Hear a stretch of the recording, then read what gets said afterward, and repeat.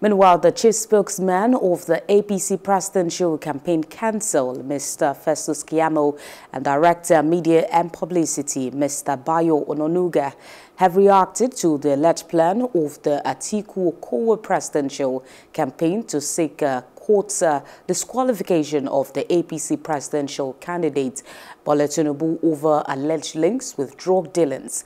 Now reacting to the PDP's counter moves, Keyamo, in a chat with the media, said the main opposition party lacks originality.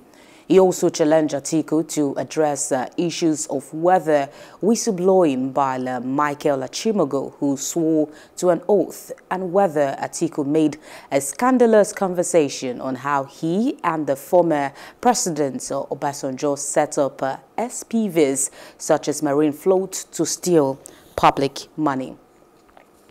And the Supreme Court on Tuesday dismissed the 4 appeals that emanated from the Ogun State People's Democratic Party governorship legal battle. The appeal instituted by one of the governorship aspirant, Otoba Jibilawal, and some war delegates were dismissed on the grounds that the appellants have no cause of action. Justice Kudirat Kekiriakun leading a panel of 5 justices dismissed the appeal following their withdrawals by the respective lawyers. The Apex Court also held that the law is clear and only an aspirant in a primary election conducted for the purpose of nominating candidates for election can lawfully challenge the outcome and not any other member of the party. The wife of the presidential candidate of the People's Democratic Party, Alhaji Atiku Abubakar, Titi Abubakar, has eulogized the effort of women in electioneering and urged Southwest women to support her husband to become the nation's president.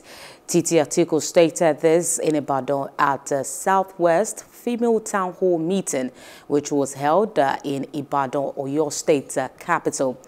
The wife of Nigeria's former Vice President Ajia Amina Titi Abubakar described her husband as the most qualified, who according to her possesses the ability to turn around the fortunes of Nigeria for good.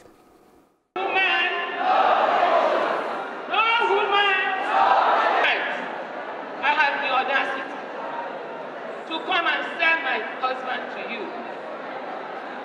My husband, Alhaji Atiku Abubakar, he wants to unify Nigeria. He wants to bring back the glory that Nigeria enjoyed then. He wants to bring it back.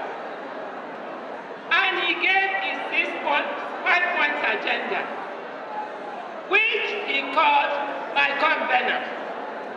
Leaders of the PDP said the essence of the town hall meeting was to showcase the leadership potentials of women.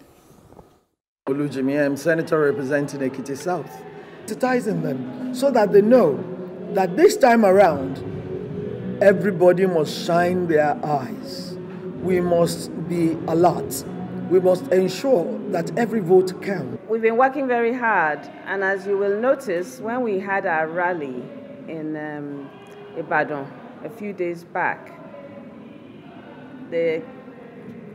all the PDP officials were there. The party is solidly united behind Alhaji Atiku Abubakar. The state chairman was there. All the EXCO were there. All the 3 candidates for the Senate were there. 14 House of Rep candidates were there. The entire PDP was there. I agree.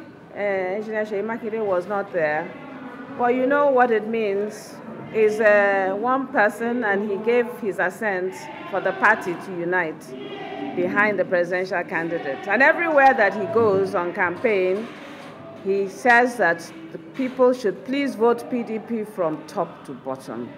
So yes, there's still some issues probably to be ironed out at the highest level, but the party is already united behind all the PDP candidates. Hello, hope you enjoyed the news. Please do subscribe to our YouTube channel and don't forget to hit the notification button so you get notified about fresh news updates.